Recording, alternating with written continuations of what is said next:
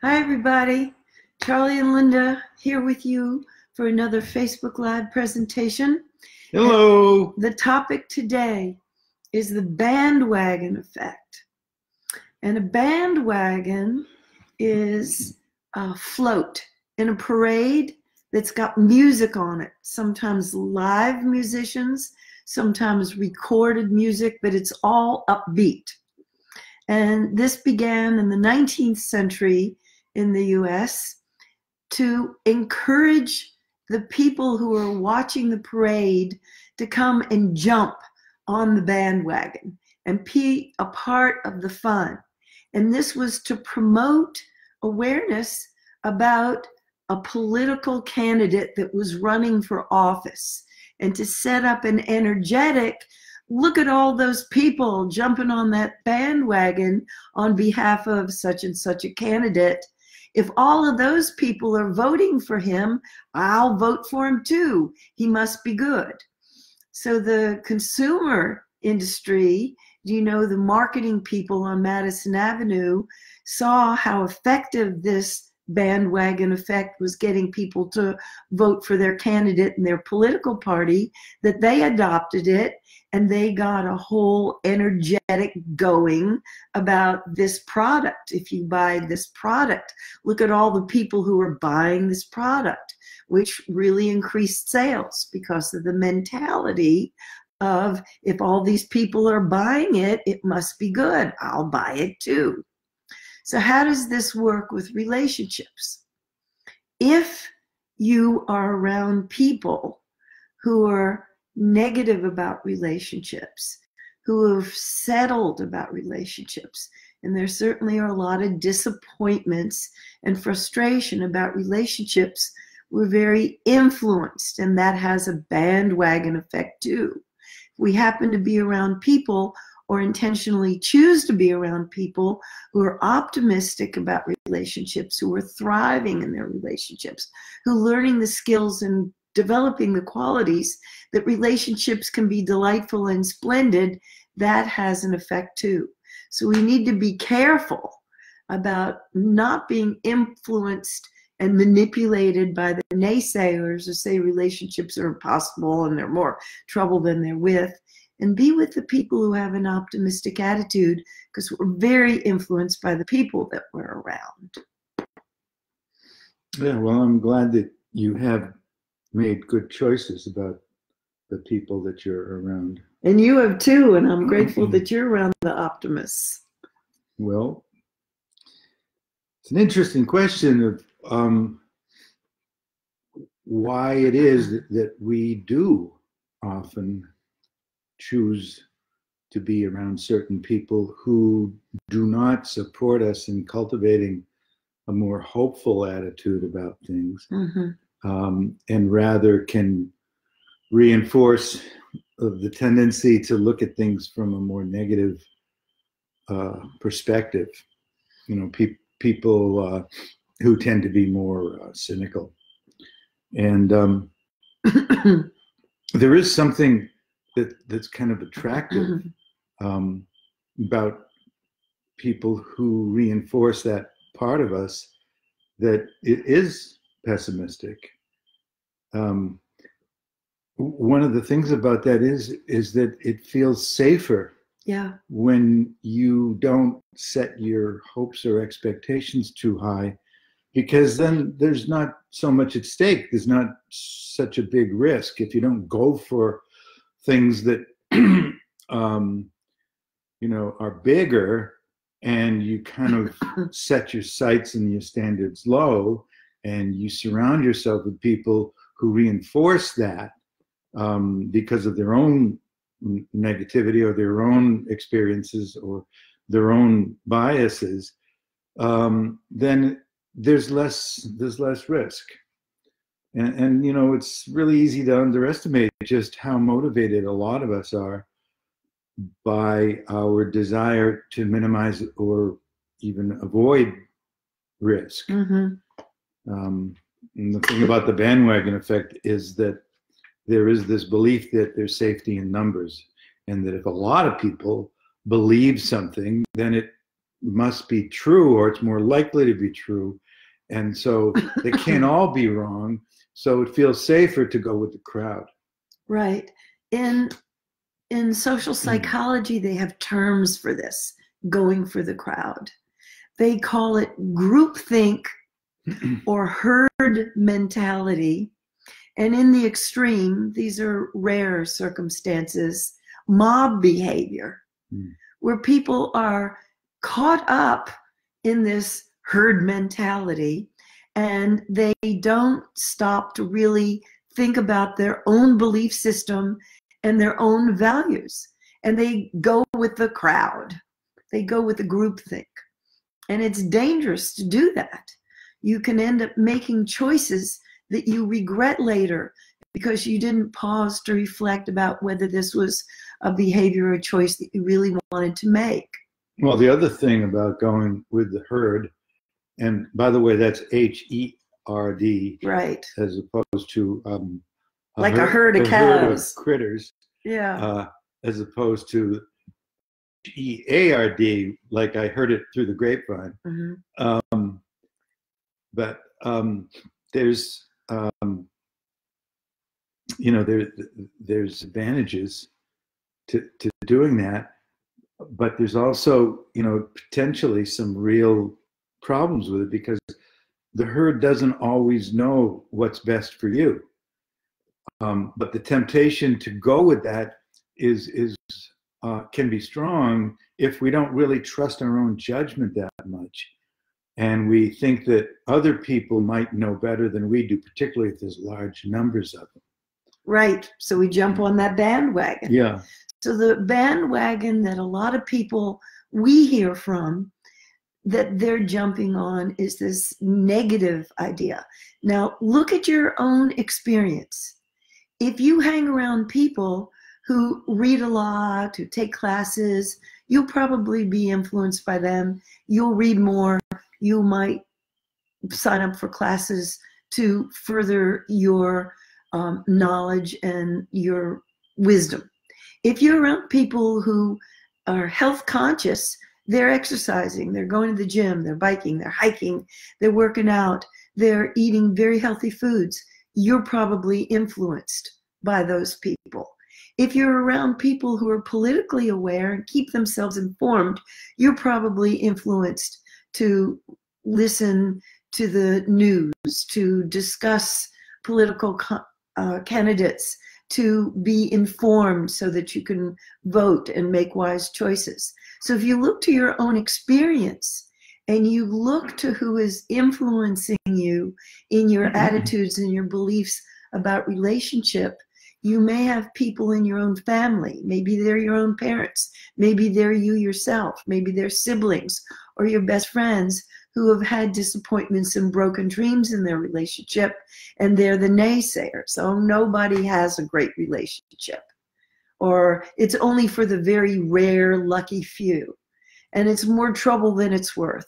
If you want to see all the different fears that can show up and the rationalizations and justifications, our book number 3 was a collection of stories and myths that people have about relationships needing to be short view of what you can have, a limited view of what's available, not an exalted view or a golden, going for the golden view of what's possible. So be careful who you're influenced by. Be careful to examine what they are saying to you and how deeply that's going in for you, that you might hold fast to that to lower your sights so you're not disappointed. It's an attempt to avoid pain, but while we're busy avoiding risk to avoid pain, we're avoiding the risks that can breed us the greatest joy and the greatest happiness and the greatest fulfillment in our relationships. So let's just take a look at why we are so vulnerable to adopting external views of other people, which in some cases will cause us to override our own instincts, our own impulses, our own values even. Right. How many times have you ever had the experience of having a certain sense about something, and then somebody said something to you and you reconsidered your initial response to it and you changed your mind, and then afterwards you realize, no, I was right all along. I was right in the first place. Why did I do that? And a lot of times we don't really look at that question because it's a powerful question. Why did I do that? Why did I override what felt to me to be accurate and right and true when that person came in and offered me a different perspective? Not to say that sometimes we don't have an awful lot to learn from other people's perspective, but did I do that consciously? Did I really consider the validity of my own view? Did I consider how valid is this person's perspective? Are they biased in some way? Mm-hmm. Or, did I really consider that? Or did I just assume that, well, they must know better than I do, and then override my own instincts, my own perspective? So one of the things that we want to do is we don't want to discourage an openness to other people's perspectives and points of view, but we also want to encourage you to take your own experience more seriously and to develop a higher level of trust in your own judgment. Mm-hmm. Now, sometimes our own judgment is not so great. Sometimes it's distorted because of experiences that we've had. but it's possible that we can up-level the validity and the accuracy of our own judgment more.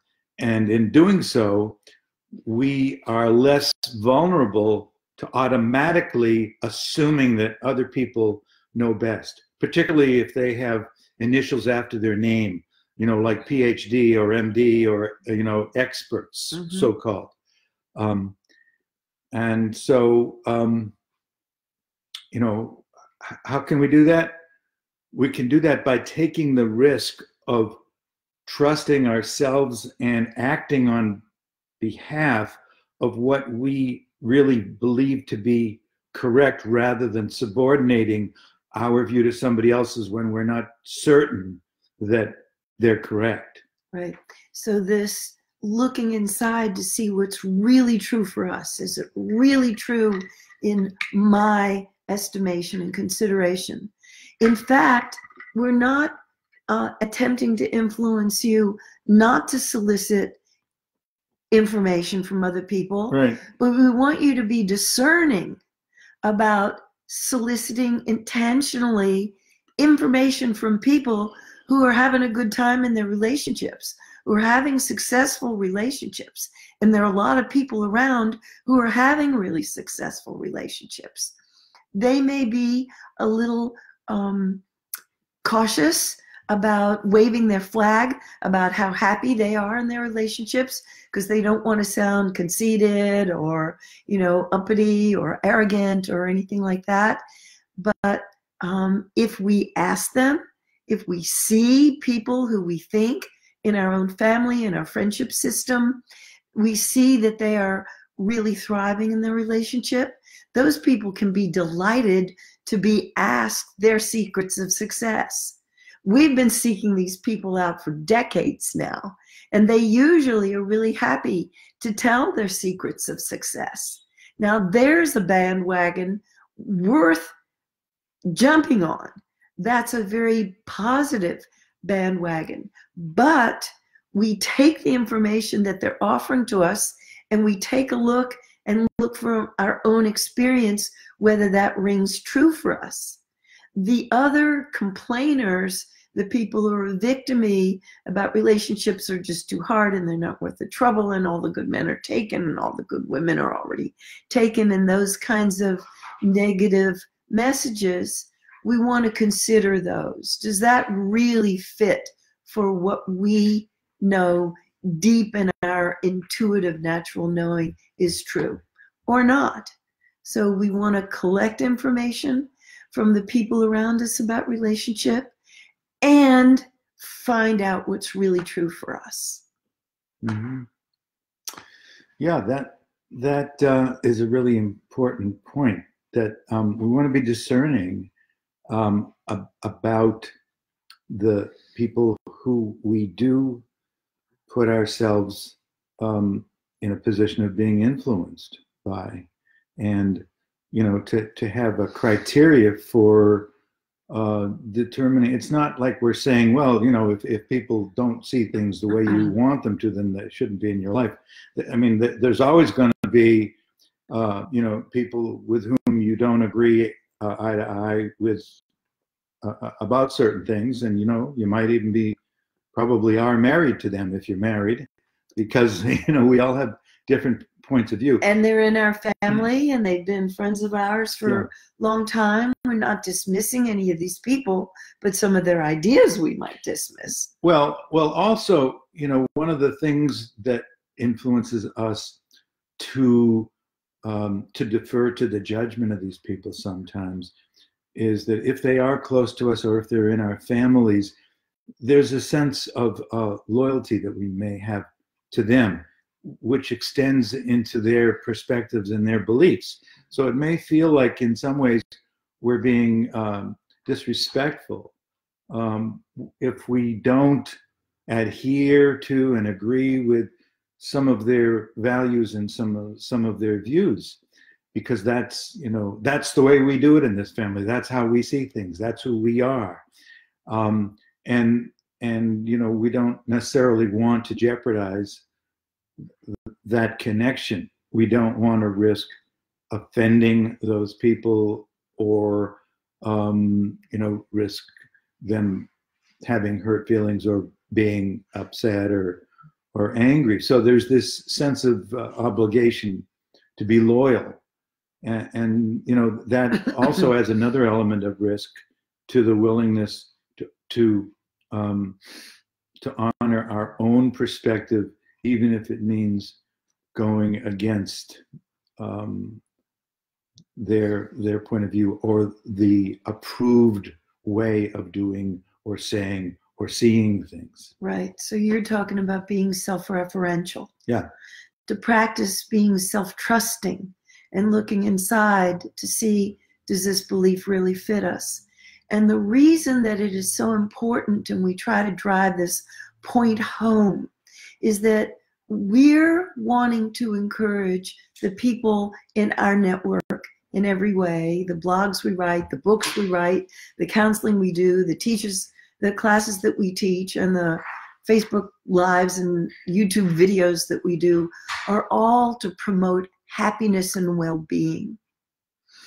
And the people who study this are really clear, these positive psychology people, that only half of a influence is genetic, only 10% is the circumstances of our life, and 40%, a very large component, is our beliefs and our attitudes that drive our behaviors.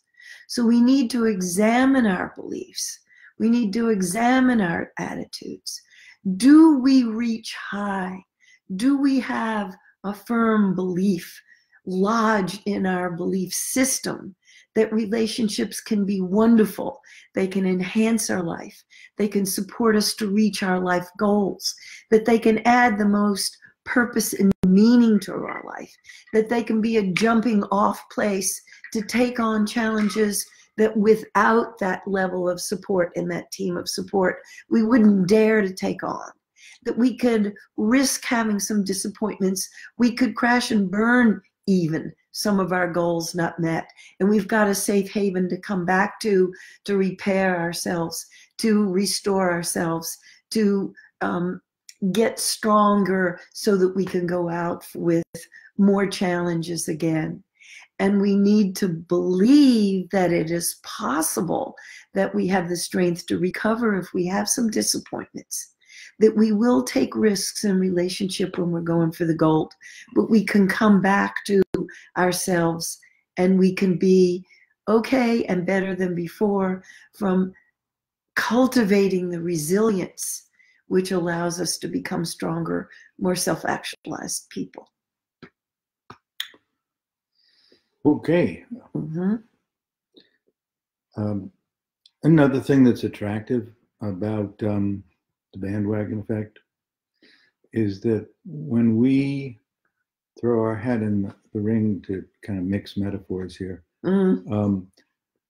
with a group of other people, what we're doing is we're relieving ourselves of a certain amount of responsibility for having to get clear and decide and ultimately act on the basis of our own judgment. So it's sort of like a shortcut.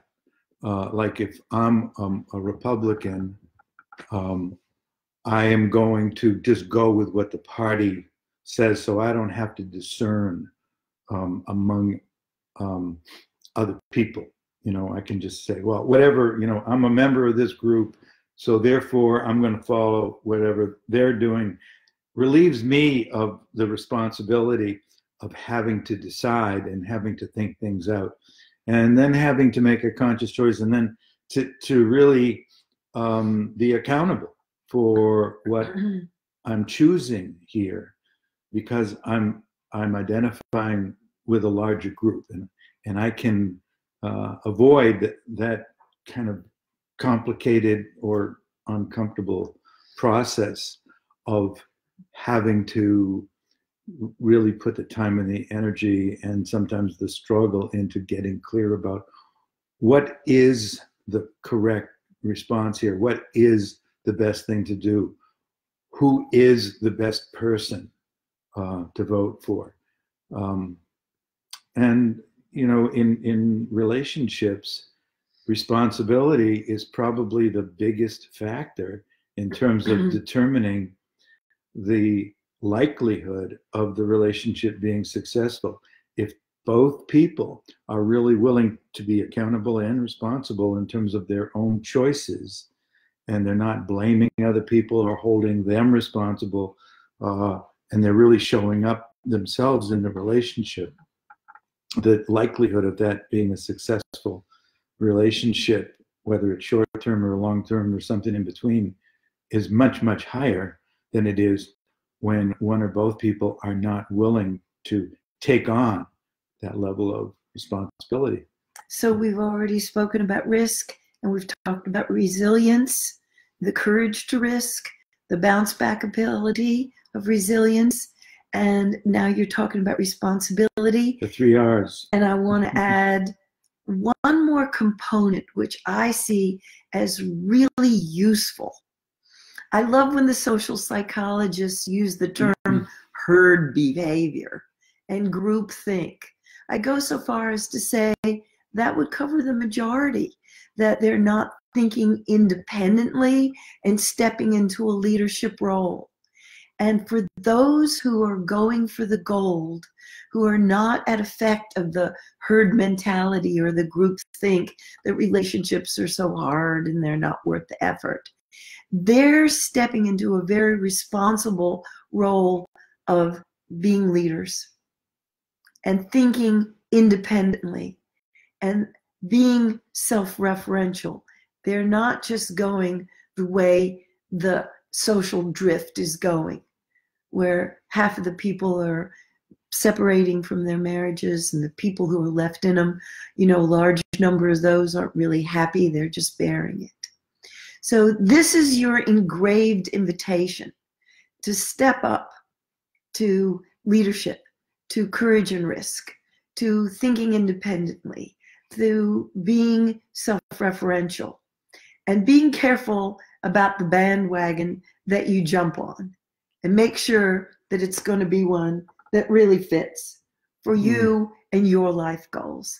And we hope that your life goal is to have great relationships, not just okay relationships, but great relationships. And particularly if in your romantic partnership, to have a great romantic partnership. That would be a good note to end on. Yeah, I want to tell them what we're talking about next week. People ask us a lot, give me the tools. I want the concrete tools to make my relationship great. I got ambition, I got motivation, I got plenty of fuel in my tank to do it. Could you just give me some specifics? So next week, we are going to be talking about some specific practices that will enhance your romantic partnership. And you can use a lot of these for your other relationships with your kids and your parents and your siblings and on the job and your friends too. So we hope you will tune in with us at our changed time next week. We have been meeting for many months at 12:30 Pacific time on Thursdays, and we're changing to 1:30. And I hope that fits in your schedule. They'll all be archived. If you don't have it fitting into your schedule, you can still see them. And we look forward to talking to you next week. Mm-hmm. Yeah. And just want to remind everybody that it is okay if you have friends who you think might be interested in any of our talks. Particularly this one next week is very, very practical in terms of the tools necessary to develop the skills that high-level relationships involve.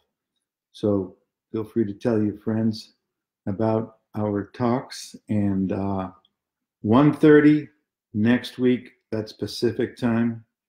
And look forward to seeing you then. See you then. Bye.